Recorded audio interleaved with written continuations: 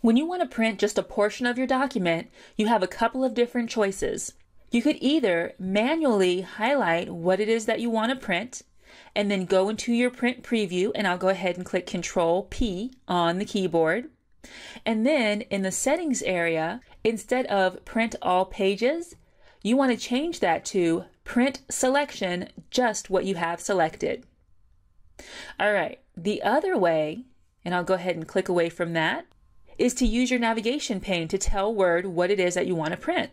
So I will come down here where it says page 1 of 19 and give a click, and that opens up my navigation pane.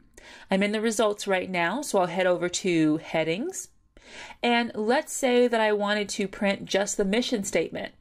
I can click on that heading, right mouse click, and choose print heading and content.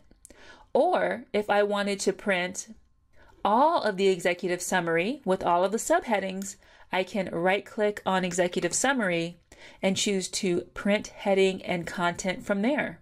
Now, when I click on it, it takes me back into my print preview and it selects for me print selection.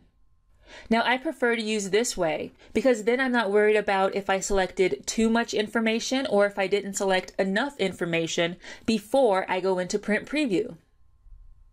So if you're selecting whole sections or whole areas or whole topics and you have headings set on your document, just go into the navigation pane, right click on what it is that you want to print, and choose print heading and content.